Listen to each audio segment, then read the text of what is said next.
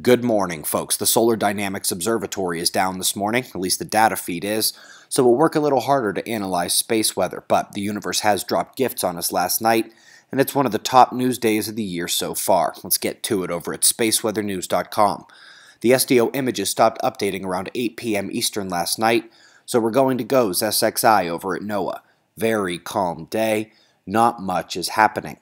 We're going to reverse the color and make any flaring or ejections really stand out. Doesn't appear we've got anything there either. So let's confirm the calmness on the Proba 2 swap, updating very nicely and also showing the surface motion around the southern coronal hole. By the way, it has migrated backwards a touch and will face Earth tonight for another brief quake uptick entering the weekend. But alas, despite the calm seen on the Earth-facing disk, there is a modest CME seen leaving the Sun here on SOHO. As you might have guessed, it came off the far side of the Sun and is not directed at Earth. This is Stereo A looking at the sunspots that were facing us days ago, getting very active now that the Earth-facing quiet isn't around to silence them on the far side. Meanwhile, that quiet has this half of our star down in the lowest A flare range, and the sunspots are looking pitiful. Solar wind here. You can see some instability to the stream the last half day, but it looks like a little candy model of a coronal hole stream by comparison to recent events, and a touch of instability is all it was able to produce in Earth's magnetic field. You ready for our top stories? They have now literally done everything in terms of the search for life in our solar system, other than find it. Not only do we have water worlds as moons of both Jupiter and Saturn, and not only are there underground oceans and heat sources and organic materials, but there is abundant hydrogen, picked up as H2 gases, which could fuel life formation and sustain the energy budget of the environment.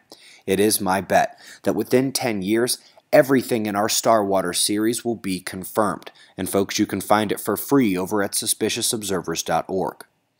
Up next, scientists say they found a dark matter bridge between galaxies in the cosmos, except they've only stacked images in the optical and near infrared, which means they are actually tracking actual readable mass and not dark matter. The only reason they say it's dark matter is because it forms a bridge between galaxies, and there are no X-ray or strong radio emitters in that zone.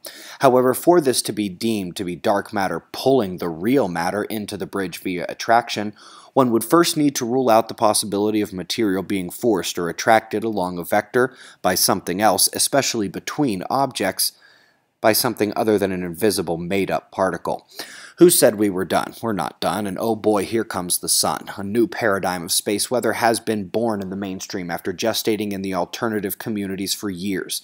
As opposed to an internal dynamo, allow me to introduce to you the concept of magnetic instability, driven by surface activity and the magnetic field interactions above the eventual sunspot place, at the source and externally.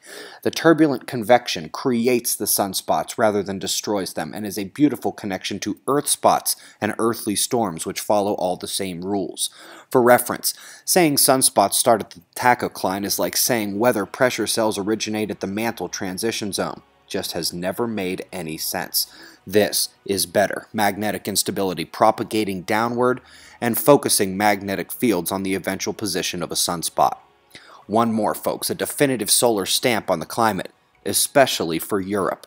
The North Atlantic Oscillation is quite modulated by solar activity on a slight delay, and when the sun enters grand minimum this century, the polar vortex events will break records almost every year. You can learn more about the expected solar effects in Weatherman's Guide to the Sun, available everywhere books are sold, and also in PDF form for a much cheaper price, and you can just read it on your device.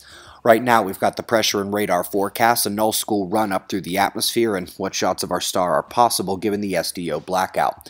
It's 5:15 a.m. in the new Valley of the Sun. Eyes open, no fear. Be safe, everyone.